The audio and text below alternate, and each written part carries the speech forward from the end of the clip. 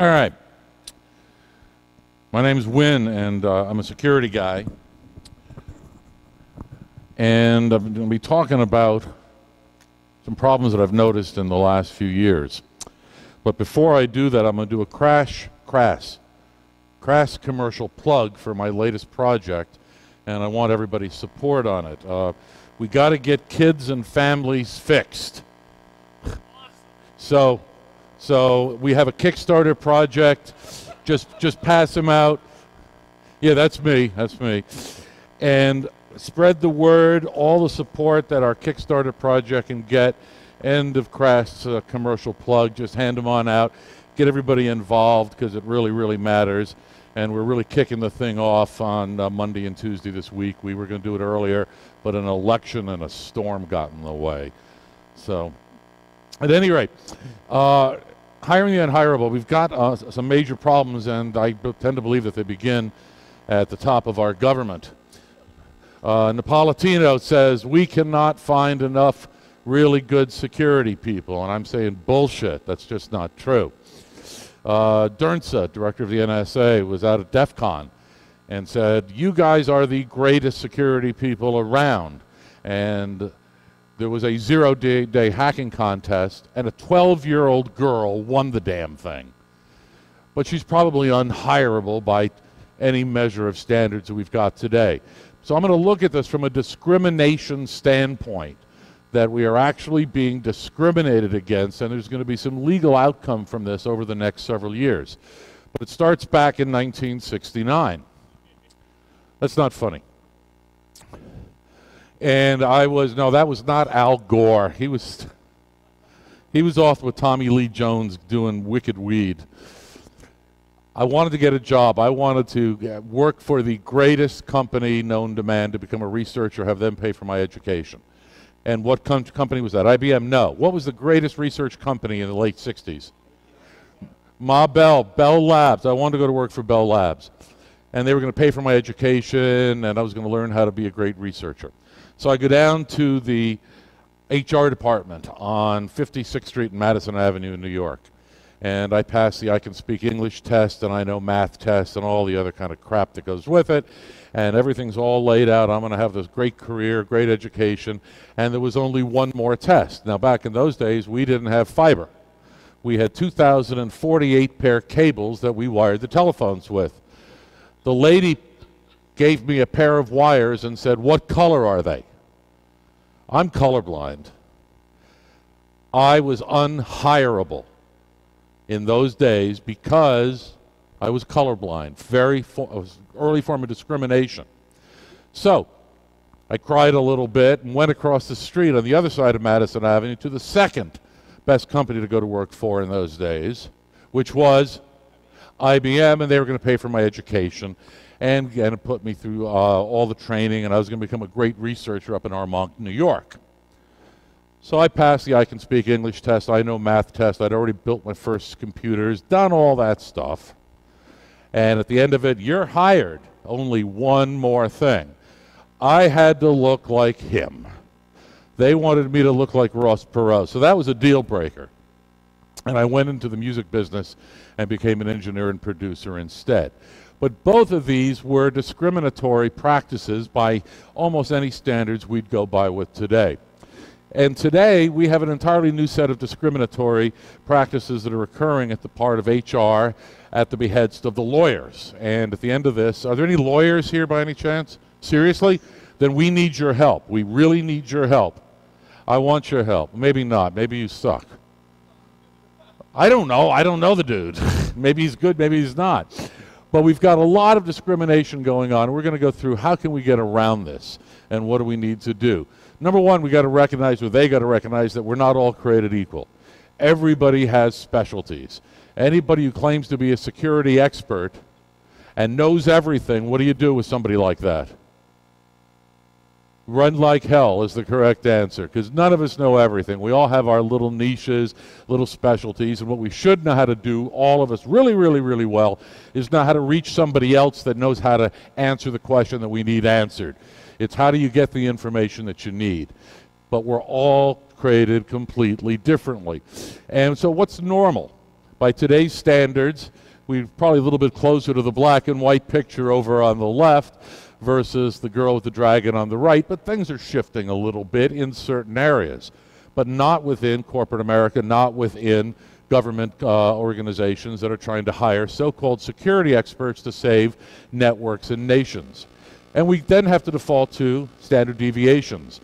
Where does everybody sit? And we tend to look, and government and corporate America look in the middle. They want the normal people, whatever normal means.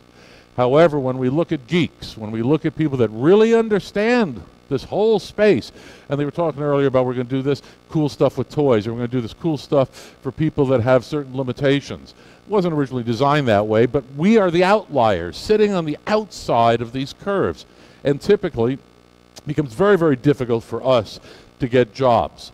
But as in anything else, we just went through a very painful election. This has to change at the very, very top, at leadership. Now, this little video up here I'm going to show you, we've all probably seen or been hired or worked with somebody that meets these criteria. I'm going to put you in IT, because you said on your CV you have a lot of experience with computers. I did say that on my CV, yes. I have a lot of experience with the whole computer thing, you know, emails, sending emails, receiving emails, deleting emails. I could go on. Do? The web, using mices, using mice, clicking, double-clicking, the computer screen, of course, the keyboard, the bit that goes on the floor down there. The hard drive? Correct. Uh-huh. Well, you certainly seem to know your stuff. How often does management tend to fall into that level of knowledge, and they're the ones who are supposed to be hiring folks like us that are, in theory, understand what we're doing? Huge disconnect going on, and especially, as I'll show you, in part of the hiring process. What we forget is we should begin with skills. Corporate America, government needs to begin with skill sets, not some of these arbitrary discriminators that we're currently using in all sectors, not only in the US, but certainly in Europe as well, from my experiences. So we need to realize that there's different levels of skills, and one security guy, just because you know how to configure a firewall does not mean you know how to code in assembly language. And we all understand these discriminators and who kind of knows what. So it makes it a lot easier for us, but it's very difficult for HR when they're using binary discriminators in order to filter people out that do not fit that middle place of norm. First thing we got to do is forget about these degrees. Why do we have to have a bachelor's degree in Chaucerian English in order to be able to get hired as a security guy, even though I may have umpteen credentials behind me? So we use this as an arbitrary discriminator to say you have to have a bachelor's, you have to have a master's, and how many jobs have we seen that say I need a really, really good security guy, degree required? Doesn't.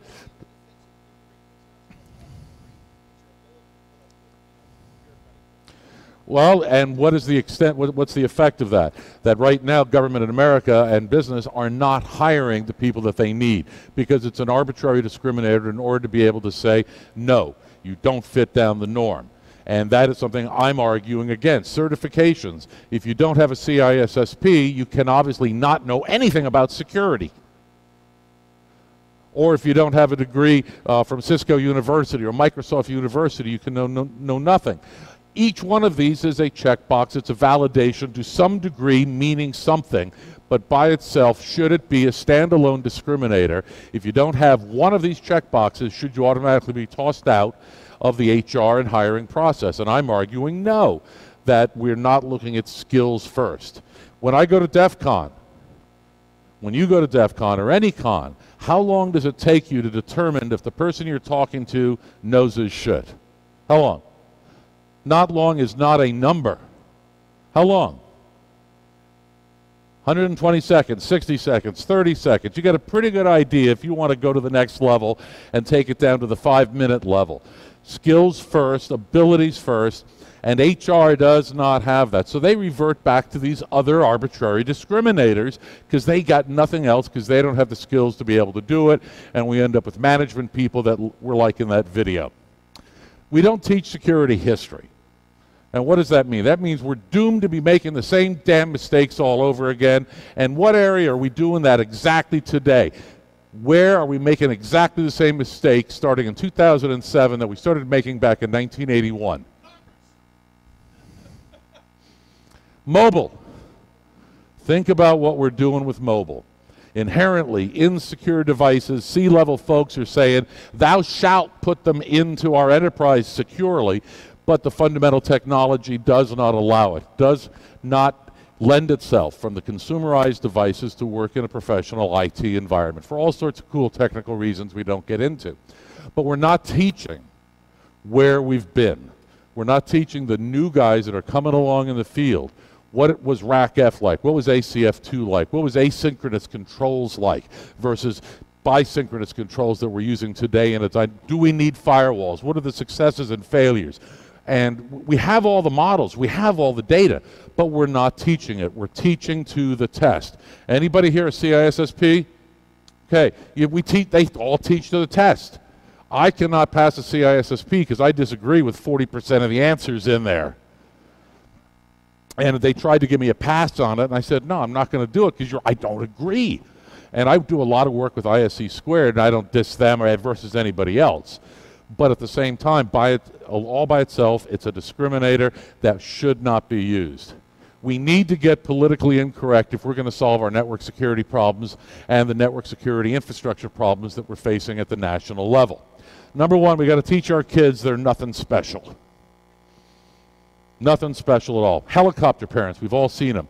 Oh, little Joey, you're a great soccer player, you're great at math, and you're a great scientist, and you're going to be president of the United States. Bullshit. Sorry, you suck at soccer. Go have a ball with it. Have fun with it, but you're not going to be any really good at it. But maybe you're a really good geek. Maybe you've got some other skills. Parents and schools are teaching to the test, trying to make everybody equal, fit into this equal box, instead of finding the acumens and the talents that people have and then using them and trying to develop those so they fit into the right places. And in our space, we don't begin at kindergarten. We don't find our kindergarten geeks and our 3-year-old geeks and our 10-year-old geeks to the extent that we really should. And I'm arguing that we have to get over this helicopter parent issue and realize there's good, there's bad, there's adequate, and then there's frickin' awesome. But people that are frickin' awesome at stuff have other issues that we have to deal with. We need to teach and embrace failure. How else can you learn if you don't fail? Thomas Edison didn't learn how to make a light bulb. He found 2,000 ways not to make a light bulb.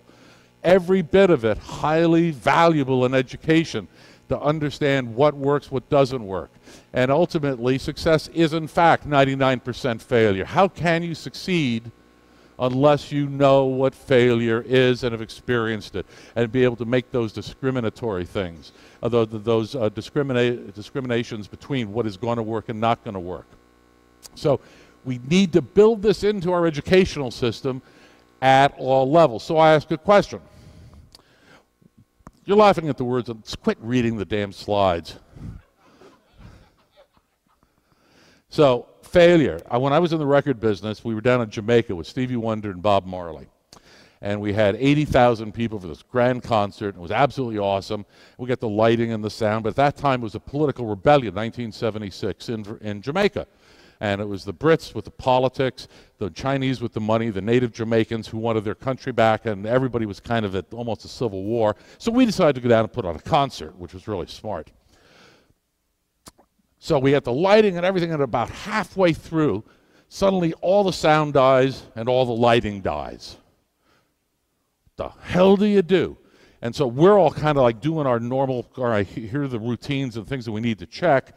And one of the grunts, the roadies, says, I know what it is. And he grabs a canister, a fire extinguisher, runs over to a pole transformer by the lights and starts shooting CO2 on it. He gets arrested for terrorism, but he cooled the transformer down enough to give us our power back so we could redistribute the load. I learned from failure. Now, what does corporate America and HR want? They want, do you know how to configure a firewall? Do you know how to configure a router? Do you know how to make all of this stuff and make 2003 and 2007 and Server 2010? Can you make it work perfectly? Sure, I've never had a problem in my life. You're hired, son. Versus, shit, every time I get by one, something craps out and I have to spend all night making it work. What do we really need in our environments? This stuff's gonna fail. Anybody can make it work when it works. But when it breaks is when things really matter. We don't teach this at any level in our educational system or in our certification systems for comp sci. Now we got to go to the autism spectrum. How many of you have some degree of Asperger's syndrome? How many of you are in denial? All geeks have a degree of Asperger's. We're on the autism scale. It means we can sit and focus for 37 hours until the problem is solved. By definition, that puts us on the scale.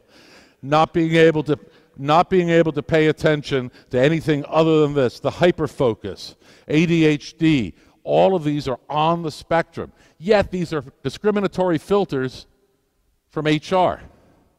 Oh, you've got something wrong with you. We can't do that. We can't have you in here because you're not normal. You don't fit. Now, maybe after some drugs and some psych work, maybe we can let you in.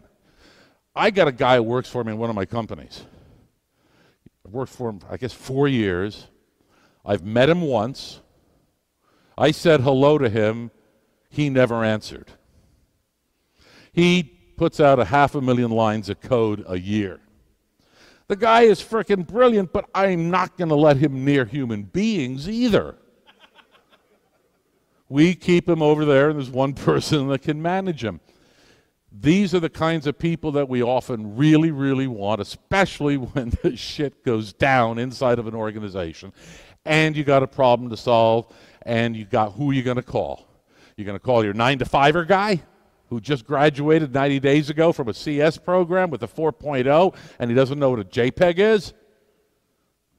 Or you're going to get your autistic guy who's never had a degree, never made it through high school, and he says, give me 3 hours, you'll be good. And they hold up to this. So we need to reevaluate what we're doing. All the great minds, Tesla, I'm a huge Tesla fan.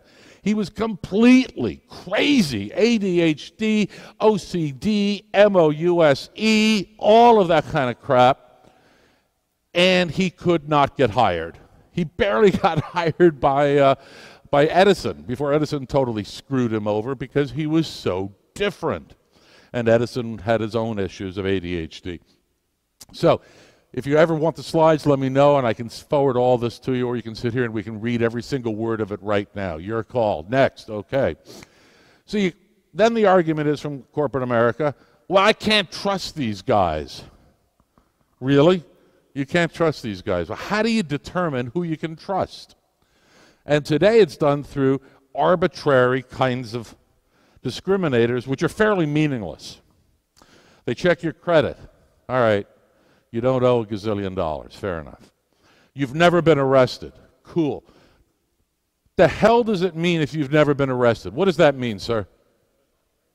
What does it mean? Shit. No, that's not exactly what I was looking. You've never been caught is exactly it. That's all it means. And so we vet people to the degree of, if we haven't already done something wrong, haven't been caught, therefore, now you're trustworthy. And this is part of the basis, and I'm saying, nah, it's bullshit, complete bullshit. What we need to do is we profile for a living. That's what security geeks do. We need to profile people. Now, I don't mean black, white, Muslim. I don't mean any of that. For those of you that are not familiar with Dr. Paul Ekman's work, they made a TV show out of it called Lie to Me, and it's about micro-expressions, and the science is probably 10 years old now. That's it. And go to paulekman.com. You can take the online micro-expressions deception course for $79. It's really cool. I just started it. And you start being able to determine when people are being deceptive, which is the only thing we really care about. So during a hiring process, HR is going to go to their typical binary functions, and I'm much more interested in the analog function, the behavior, the tendencies, the proclivities of the individual I'm talking to. And one of the questions that I might want to ask is, if somebody kidnaps your wife and daughter, will you potentially go rogue on my company? And any other answer is going to be a lie.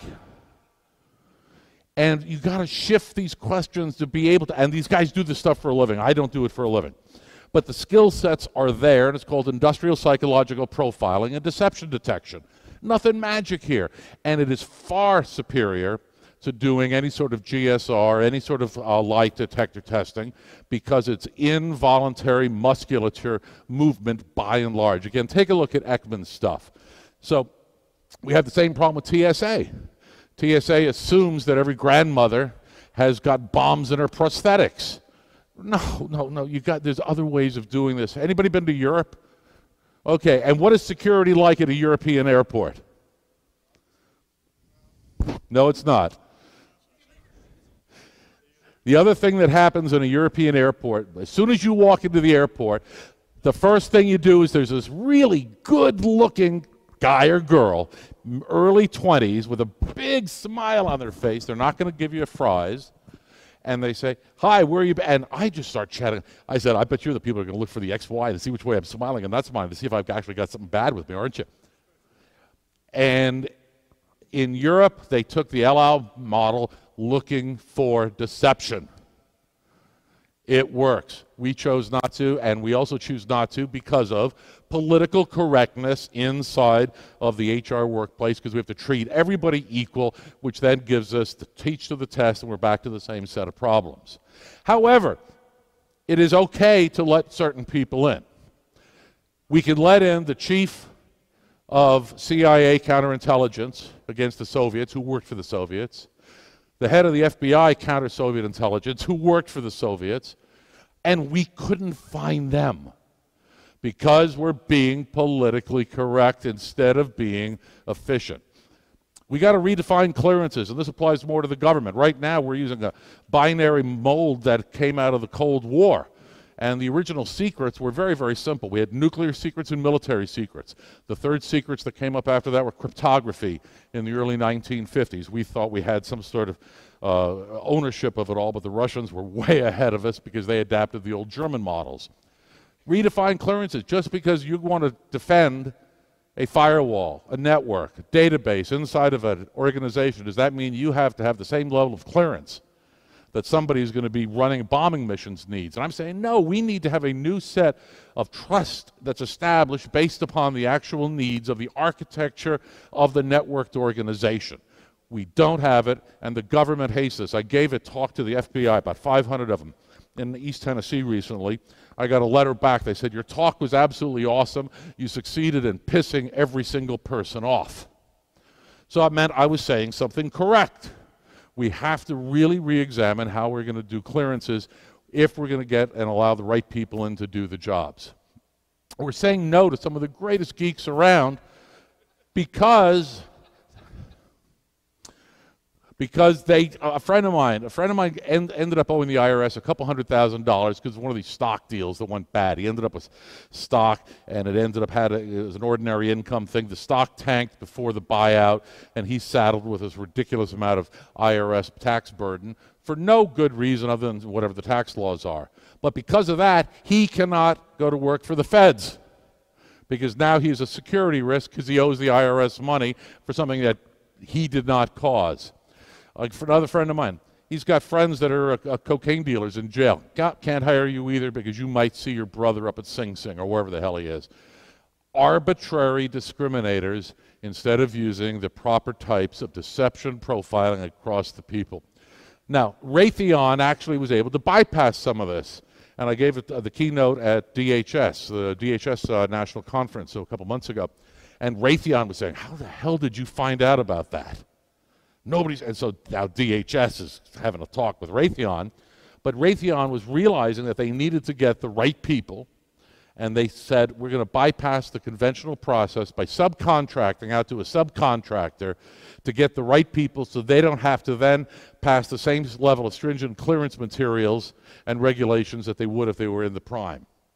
So there are a couple ways around it, but boy, then you have 20% markup here, 30% markup here, and you're back to insane monies in order to be able to bypass a process that does not really mean a whole lot these days. I was at DEF CON at the roof party at the top of the Rio just this last August, and I'm talking to a friend of mine working for one of the defense contractors. He says, I need a guy, and I need him to be able to do that. And I said, oh, shit, I think he's right over there. So I went and grabbed a guy, I had a beer, and they got to talking, and go, okay, you got the skills, and I did one of those 5-minute talks to get him past the initials. And so the big guy finally says, he says, what is it about you that could make you potentially unhireable? Better to let me know right now. He goes, I'm Canadian, which means he could not go to work for the defense contractor without 5 years of paperwork in order to prove that he was not a terrorist. So again, we've got our special relationships with our friends in the UK. We've got Canadianistan. We've got Australianistan. Got all these places that we cannot co-op outside of very structured, high-level clearance organizations where they do have reciprocity. Otherwise, these guys are out.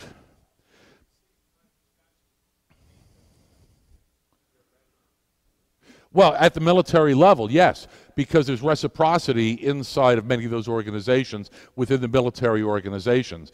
And it's not something that can go, hi, you're a really good geek, come to work for me tomorrow.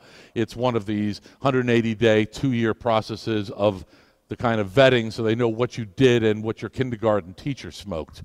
I mean, oh, they do. And many of them are, I mean, how many people here could pass a lifestyle poly? Yeah, well, some of your half hands up, right?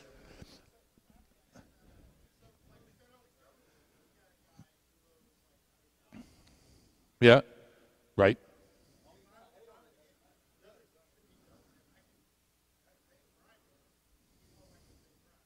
I don't know that. That's part of what the profiling and industrial psychological interviews are all about. Hey, if a government comes along, are you going to do it? I'm going to look for his answer, and he's going to not know that his body language and his micro expressions, it's those experts. You can look at code, you can look at behavior of a network and tell what's normal and not. Other people can do the same thing with human beings. The success rate with this is way beyond what's being done with polygraphs, way beyond it. Is anything perfect? No. Is it far better? Yes, certainly in my opinion. Yes, sir. The Israelis are the ones who probably pioneered this. Ekman happens to be Jewish, of course, but the Israelis pioneered it, and they were using it, and it became popularized in the West after the Munich massacre at the Olympics in 1972, when the Europeans said, help, what do we do? And they went to the people that knew how to profile and defend themselves the best, because El Al to this day has never had a security issue on their airplanes, and that's why EU went to them. So take some of the people that we know. Can they pass a personality test? And you may have read about this recently. A girl, 22-year-old, is suing Target right now because she failed the personality test to be a checkout bagger. Failed the personality test. So when we look at some of the geeks that we know, or you look at yourself in the mirror, can everybody turn their personality on to satisfy HR? No. HR is going to be discriminating based upon personality. Some of it is going to be highly arbitrary. And if somebody's sitting there with a tick, like doing this every couple seconds, they may be able to code great, but they can't interact, and that's going to get them out. So again, personality tests have to be removed from the equation as an absolute discriminator, just one piece of the puzzle. Lots of discriminators are being used. Ageism. I probably couldn't get a job anywhere in the world right now because I'm approaching 102 years old, so fat chance of me getting that. But so they often now are kicking out the old people. Great. So I just had a meeting with some folks out of Miami. These guys are in their mid-50s, and they're getting ready for forced retirement. But they got 30 years of experience behind them. So what we're fundamentally saying is, okay, you're 58, you are now kicked out, we're not going to call you, don't call us. We got a 22-year-old that just came out of school, and he will take care of everything for us. Is that an adequate response? And I'm arguing no. In the academic world, we have the concept of emeritus, that, okay, you let the guy go off a little, but he doesn't disappear. There's a transfer, a brain trust transfer of his knowledge of when things go wrong. The shit just hit the fan. Call Bob. Bob went through this 12 years ago. We're screwing ourselves because of the way that we run our organizations now. And we have to have a better process for the exodus and transition of the expertise, especially when people are getting older and older. Personality, HR, some people just don't like you. There's just personality clash. HR person, bam, you walk in the room, bam, bad vibes. It's like hanging out with the Dementors from Harry Potter. Just not going to work. Is that fair? No, it's not fair. And that's why the first level I go back to in the earlier slides, first ought to be skills first. Skills have to come first before we get into any of these other types of issues. 9 to 5. Okay, you show up at 9 o'clock, turn on your creative ADHD Asperger's gene, and leave at 5 and bring it back and do it again tomorrow morning. That's going to work, isn't it? That works for all of us. I know what happens with me at home. My wife and I are watching TV or a football game. It's about 11. She says, oh, let's go to bed. And I go, I got an idea. I'll go to my office. How long are you going to be? Oh, hon, I'll be 20 minutes max. And then as the sun comes up, right? We've all been through this. We cannot live 9 to 5. Yeah, there's some things you got to do. You got to cope with some of it. But by and large, that's not where our skill sets lie. They lie with the creativity that we have and the urgency of the situation that presents itself to us. Stop drug testing. My God. We have to get over some of the stuff. What is it? Colorado just got over it. Washington State just got over it.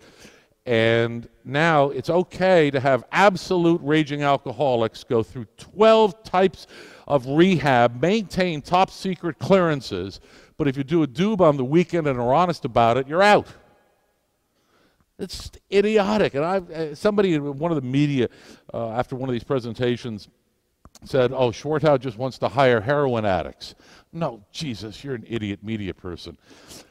It's about a balance. Does it affect the job? Does it matter? And the military did it fairly well. Don't ask, don't tell, until it becomes an issue. And if you've got an alcoholic that's in rehab 3 times, put him away. Get rid of him. He is your trouble.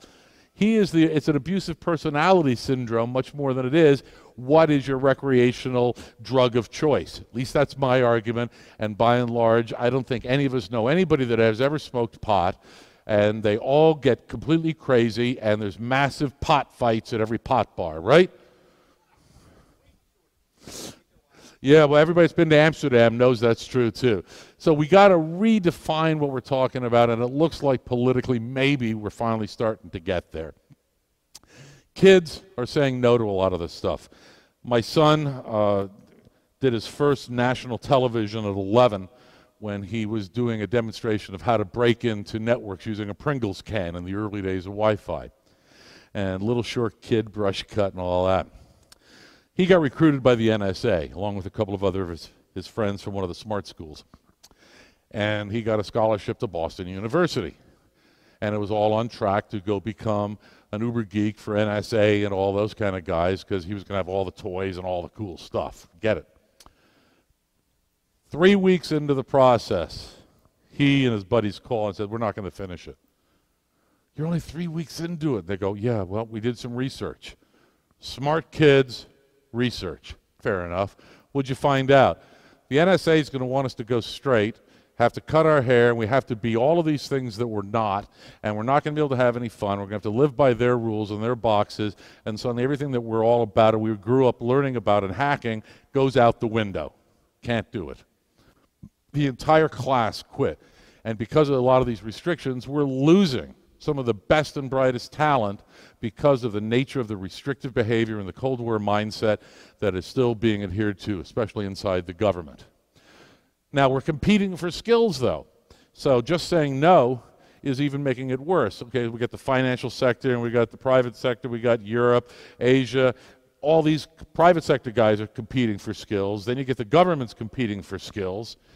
And they're crying that there's not enough folks out there, but for those of you who've been to DEF CON, there's 15,000 people out there, and an awful lot of them can't get jobs because of some of the reasons I'm mentioning here. So where do they go to work? The bad guys.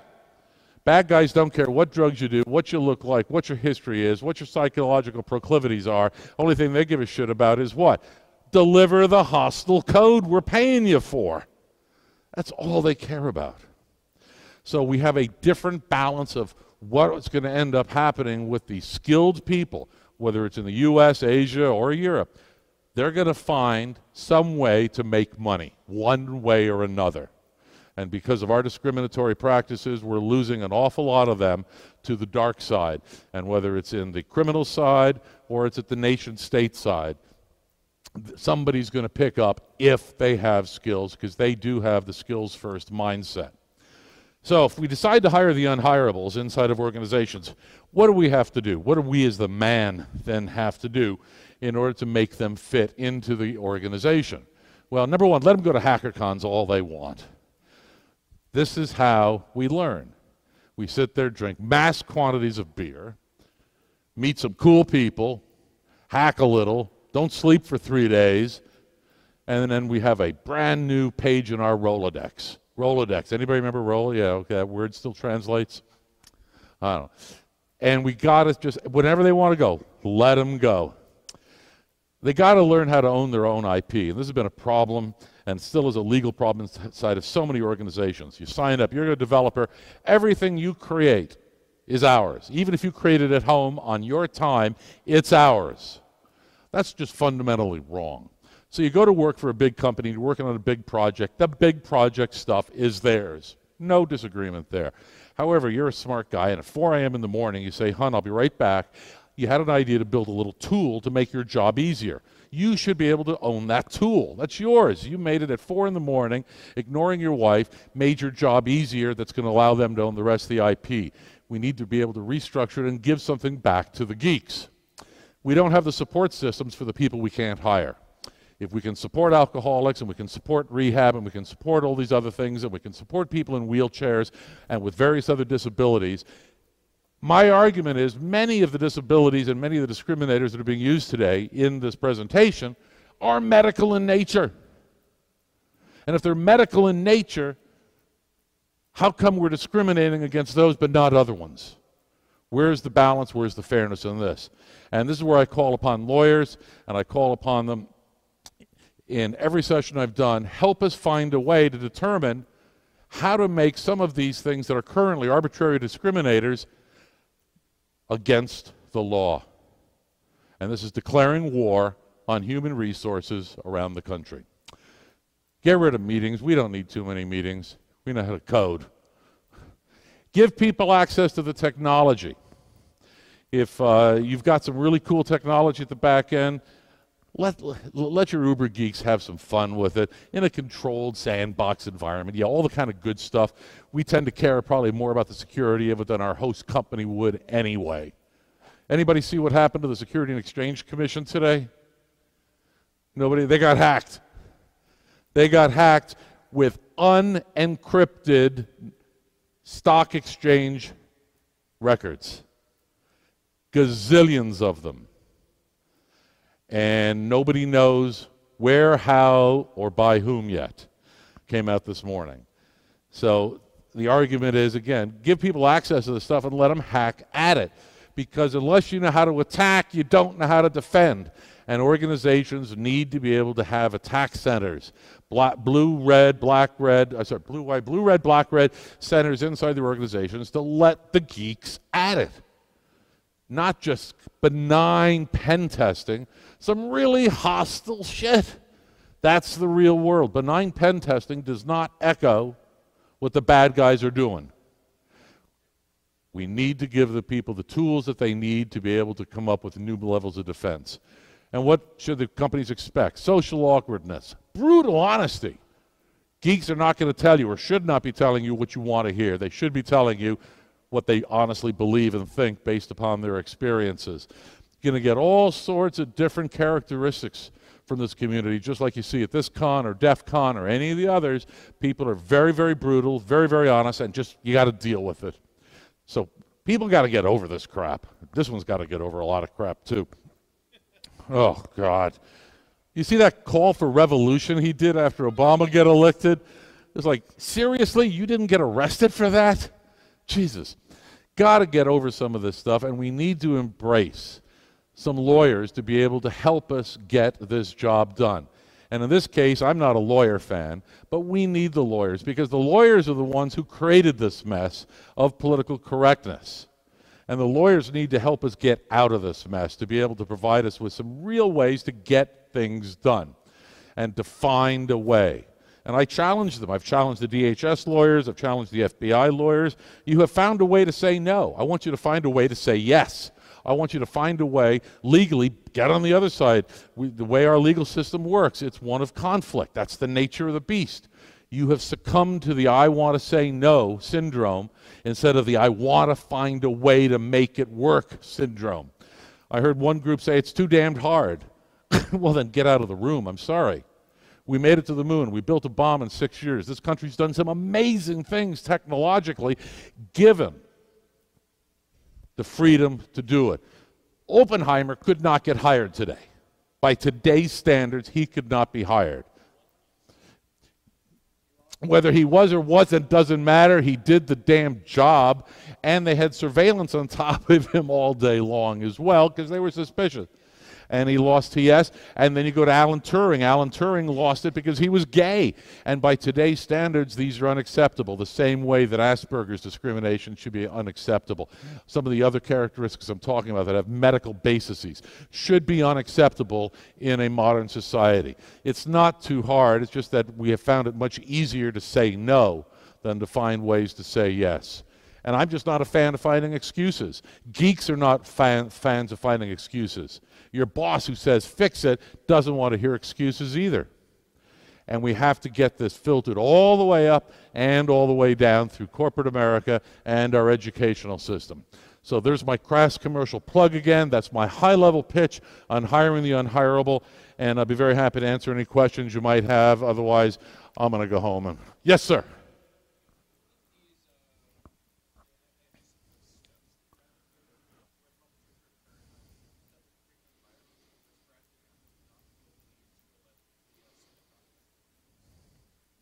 Getting involved in a I think Bradley Manning is not, I'm talking about it from a technical issue, not a social issue. You're bringing up a social issue of somebody who had access to massive amounts of data, and then he acted inappropriately according to the law.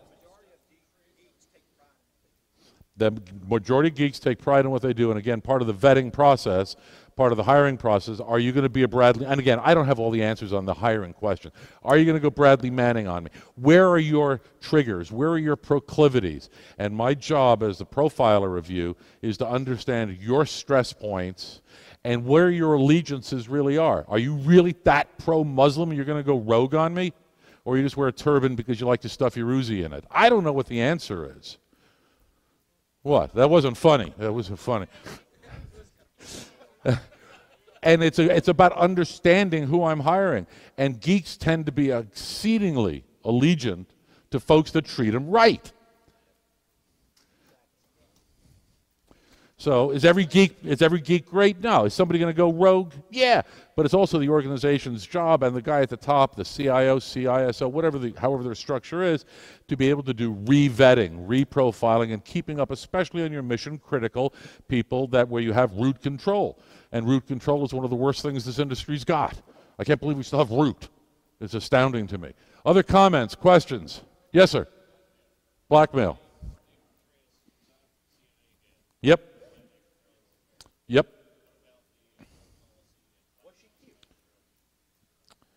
Would you go to David Pereus if you were cute? Wait a minute, you're going to drug policy and whores. Wait a minute, how do you do this in one breath?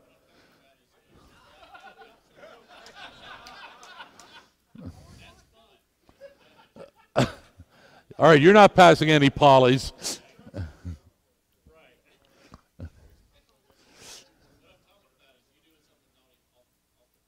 Yeah. Well, this is part of what the alleged poly lifestyle is for, is to find out what it is you do wrong that you could be blackmailed for, is allegedly part of it. And a lot of that has to do with relationships, and I'm going back to psychological vetting. Where is your button? All right, now we just found out you're having an affair. Would you want it made public or not? Maybe you don't give a shit. Maybe you do give a shit. Of course it is.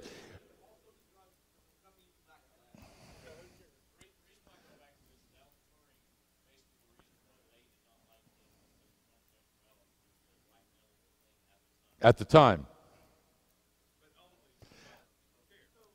But see, again, now today, homosexuality is not a discriminator. Alcoholism is not a discriminator. Colorblindness is not a discriminator. What? You only do in the United States. You don't in Europe. In Europe, it's a sign of pride. You're expected to have a mistress. Now, whether that's okay with your wife, maybe your wife goes in with the poly with you. I don't give a shit if that is going to become an issue. I mean, it's got to become, he has a legitimate point. That is, where is your tipping point? I don't know how to structure the questionnaires properly. That's what these guys, the Ekmans and these other folks do. Where do they find, what are the right questions to elicit those responses? I don't know the answers, but please visit paulekman.com. I mean, the answers are out there. Yes?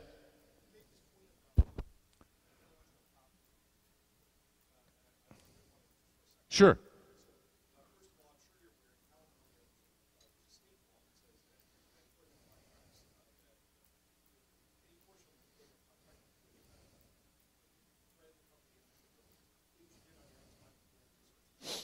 Mm-hmm. Ninth Circuit Court, yes.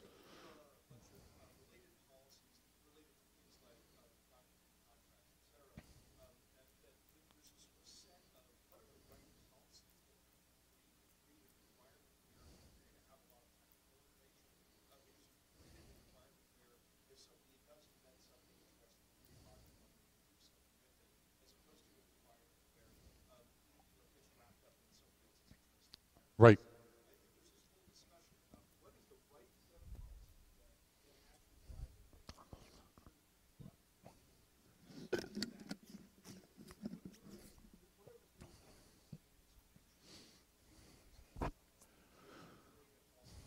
You've taken one bullet point and said, and I fully agree, that there is so much underneath of it.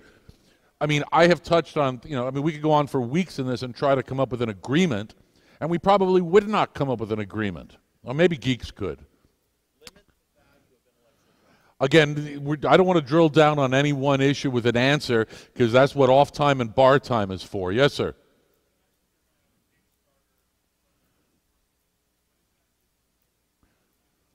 Of the Kickstarter project, ultimately it's to get at least 1 million free books on cyber safety, security, and ethics into K-12.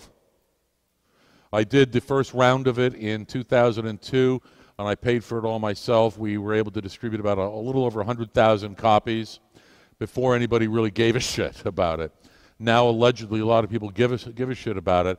And so we decided to do it on Kickstarter this time instead of me pouring out all the money, because I don't have that money. We lost money in the crash. We all did, yes?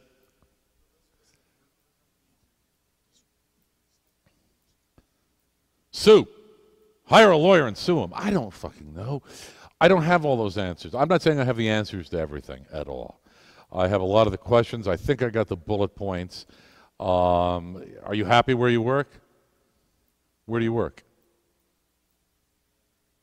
What's the name of the company? What's the address?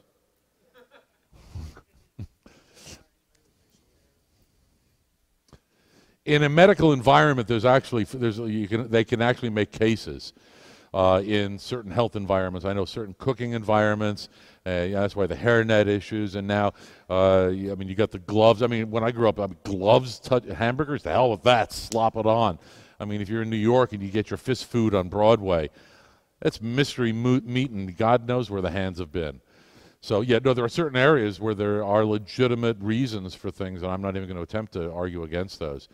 But I'm arguing from a high-level geek standpoint, are the discriminators such that they're unable to actually defend themselves? And when we're talking about what Napolitano has been saying, that we need 30,000 people, we can't find them, and I'm just calling bullshit on it.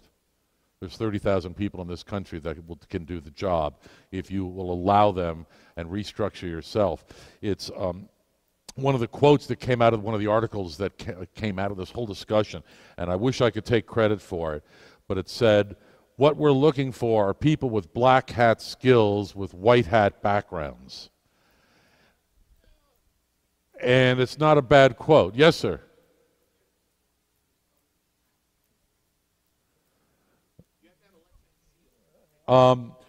Oddly enough, at the DHS, when the stop drug testing came up, there was a standing round of ovation, surprisingly enough.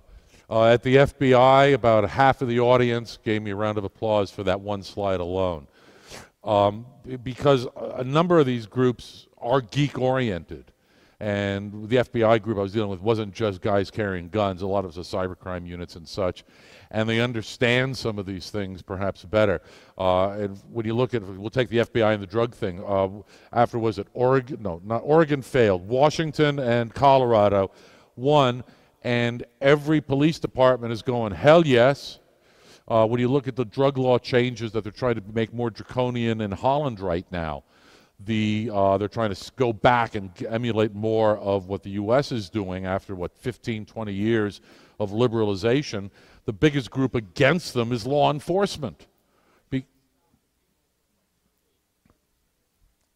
That's allegedly what they're trying to do, but you get a very different story when you hear the politicians versus hearing the law enforcement officials in Holland. I was just in Holland doing some work so I mean, it's a whole different story because crime is down. And what is going to happen is if they do what they plan on doing, it's going to put pot back into the hands of the hard drug dealers and ecstasy and cocaine and heroin dealers on the streets of the North Africans that are building their own drug infrastructure in Holland. Sorry? Because of that, absolutely. Absolutely correct. Absolutely. Yes, sir.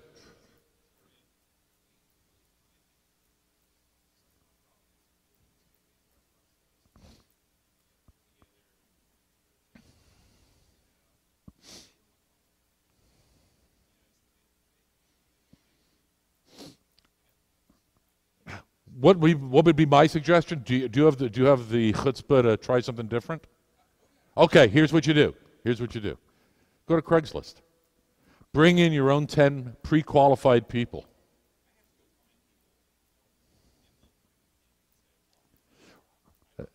That's not what I said. I said, do you have the balls to try something different? Go to Craigslist. Go get your own people. Go make your own decisions before you even touch HR. And I mean, you have going outside the channels, finding a friendly lawyer, and what is going. I actually have a couple of cyber geeks out of the Department of Justice I'm talking with now about who's going to get sued first. We're looking at having some test cases for people that, whether they're existing inside of an organization, feeling discriminated against for some of these, unable to get hired for some of these reasons, and trying a couple test cases. Because test cases, unfortunately, in this country are still the way to get the law changed. Not that I particularly like it, but it's the mechanism.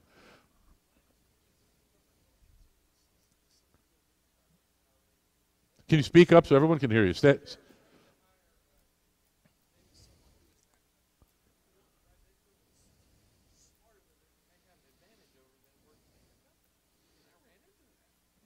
All right. I mean, most geeks I know like people smarter than them so they can learn. No, we had the management slide up there earlier. I mean, how many geeks really want to be management? You know, maybe over a team of 8 or 10, but not up at this level.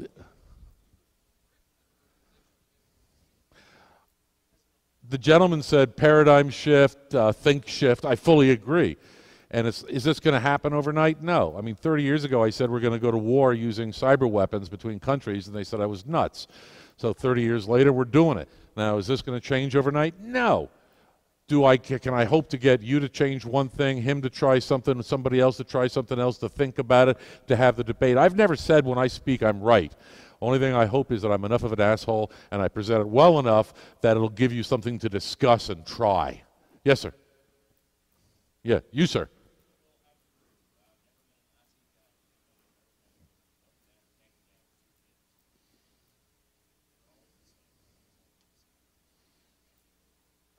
And is that a good thing or a bad thing?